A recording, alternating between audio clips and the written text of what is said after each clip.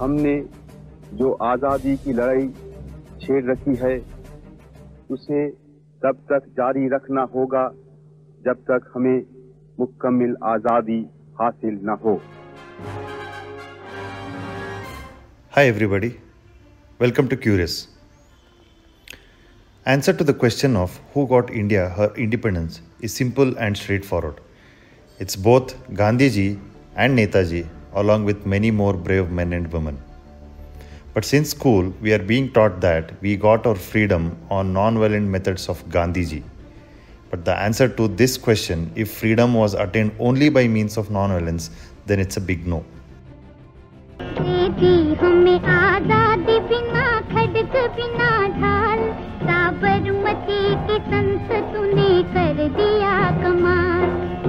The song translates into, O Saint of Sabarmati, you have made a miracle.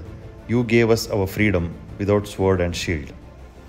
This lyrics is an unabashed insult to 26,000 martyrs of INA. The INA had an overall strength of 60,000. Of these, as per official INA history, some 26,000 laid down their lives. This amounts to staggering 43% of the force that was martyred. It is an awe-inspiring scale of casualties and sacrifice and is an unmitigated insult to all those martyrs to call the Indian freedom struggle as entirely peaceful and non-violent.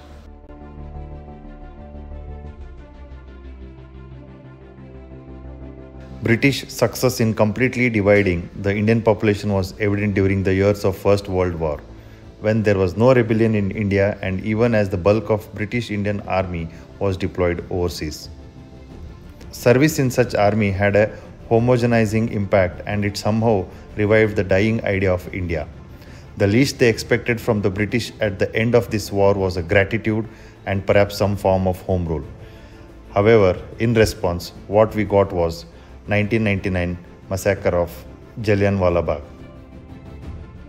Post Jallianwala Bagh, Gandhiji took charge of the Congress and turned it into a genuine instrument of mass-based but a passive resistance. He asked for genuine freedom or Purna Swaraj. He turned the non-cooperation movement into mass-based mobilization that went out of the towns, reached out to and mobilized the Indian peasantry and the workers. This electrified the nation.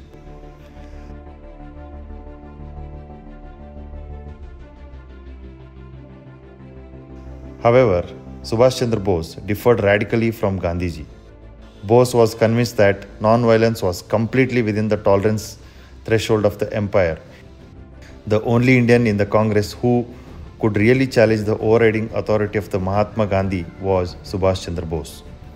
For him, World War II presented a golden opportunity to reach out to the enemies of Britain, that is, Germany and Japan, and seek their help to free India.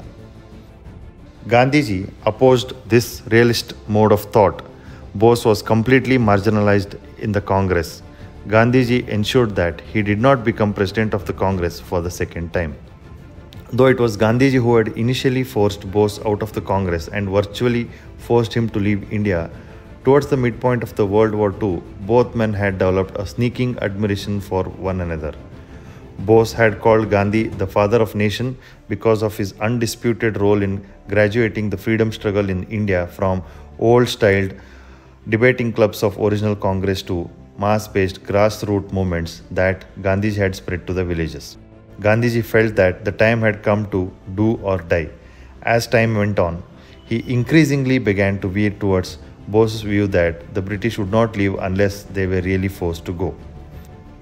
Despite reservations expressed by Nehru, Chandrasekhar Azad and others, Gandhiji insisted on launching the Quit India movement. British were busy fighting World War II and were in no mood to indulge the naked Indian fakir. They mustered some 5 divisions worth of white troops and crushed the Quit India movement with a ridiculous ease. Wartime censorship helped them to banish Gandhiji and his freedom struggle from the newspaper headlines. Deprived of the oxygen of publicity, the Quit India movement collapsed like a pack of cards. Single-handedly, however, Netaji escaped to Germany and there raised Indian Legion, a brigade-sized force formed from the Indian prisoners of war. He was, however, never in favor of Hitler's racism. Meanwhile, Japanese had gained spectacular success in Asia Pacific theater. They had raised an Indian national army from the prisoner of war they had held. Germans took 13 long months to transfer Indian National Army to Netaji. Eventually, Bose expanded the INA to a respectable size of 1,500 officers, 60,000 men, out of which 26,000 of them perished in the Battle of Impal and Kohima and subsequent retreat through the Burma.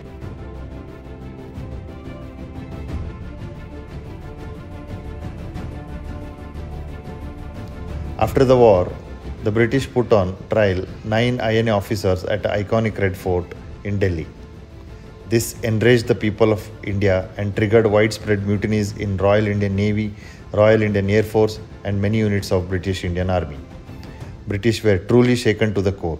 Some 2.5 million men of British Indian Army were then being demobilized post World War II, and they were angry and enraged. British had no stomach for taking on 2.5 million armed men of Indian Army, as their white troops were tired, war-weary and homesick. Now, British decided to quit India with a grace. British now began to rely far more on highly manipulable Nehru than on Gandhiji. Even as Gandhiji veered around to Bose's view of now or never chance to win freedom, Nehru was increasingly inclined to go along with the British. In fact, he went so far as to proclaim that if Bose was to come to India with the Japanese invading armies, he would personally go forward to fight him.